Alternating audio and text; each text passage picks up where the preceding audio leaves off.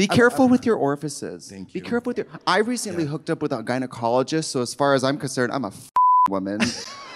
But not all women have vaginas, so that's also true. But I hooked up with a gynecologist, and I was like, everything business as usual back there. And he was like, no. And I was like, okay. But again, it doesn't have to be true. It's just the yes and. You know? Is everything business as usual down there? What kind of business you got down there? Like it's like is it a vagina? No. Does it have that energy? Yeah. You know. Oh, am I